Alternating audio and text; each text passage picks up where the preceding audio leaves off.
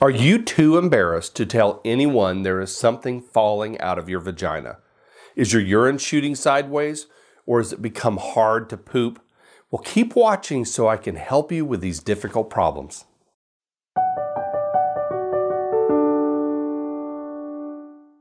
I am Jeff McQueary, a Tennessee gynecologist. If your gynecologic problems are dominating your life and you want to take back control, solve your problems with solutions from my channel, Women's Healthcare Answers. So pelvic organ prolapse is defined as anything in the vaginal area that's falling out. Common symptoms of prolapse are vaginal bulge, pressure, or difficulty going to the bathroom to either pee or poop. These difficult problems affect your quality of life and tend to keep you close to home, not spending the precious time with your family that you need. Please stay till the end so you can understand the special surgical and non-surgical treatments that fix pelvic prolapse. In the United States, there's at least a 13% chance in your life that you may have surgery for these type of problems. So it's good to understand how to also prevent these problems, which I will inform you of later in this video. Prolapse is quite common, and for a lot of women it does not bother them. But right now, about 3% of you watching this video have some sort of prolapse. So watch to understand these issues. Prolapse can happen at any time in your life, and I've had patients as young as 23 years old with their uterus falling. But the normal age of prolapse is typically around 70 years old.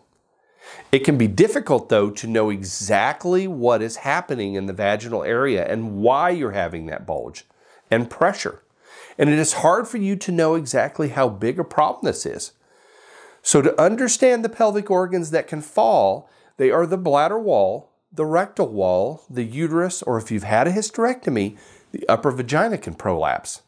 This is prolapse that is similar to a hernia where your insides are coming out.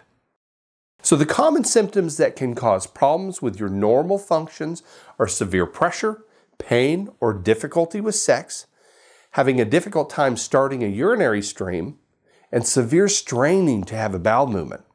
But certainly a bulge that you feel beyond the vaginal opening is very uncomfortable to sit on, and is often the reason that patients finally come to see me.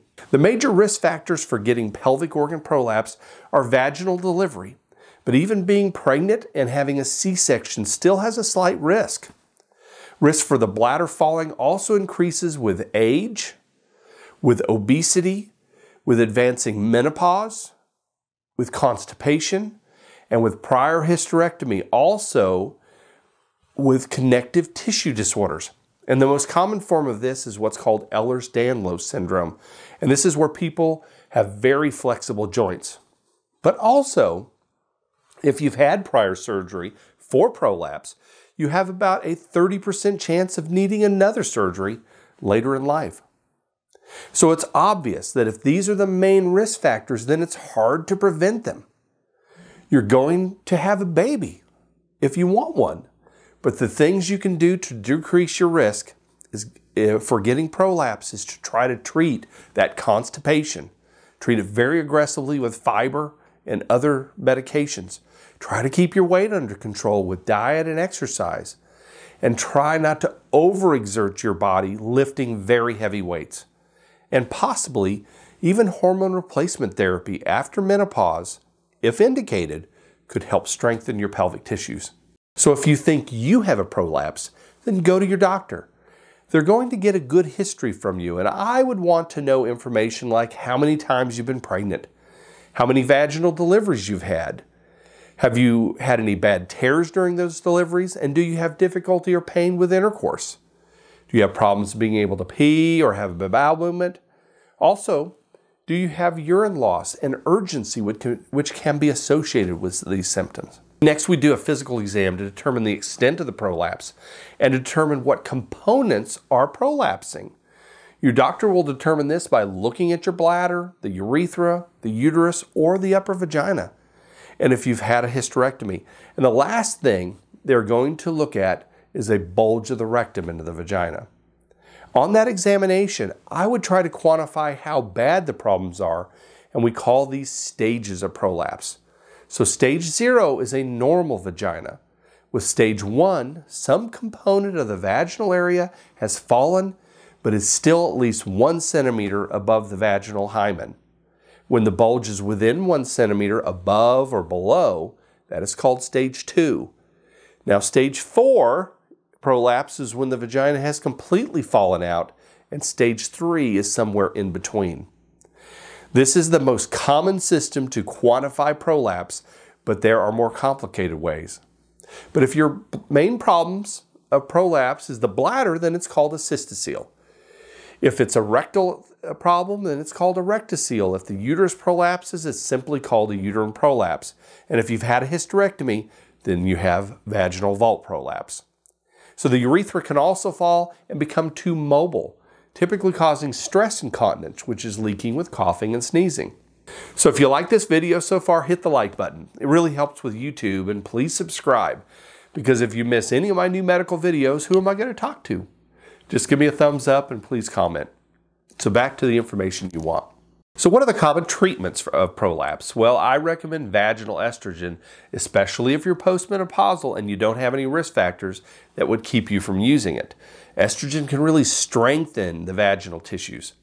But also Kegels pelvic floor exercises can be very helpful in strengthening the muscles, but they still cannot repair torn tissues.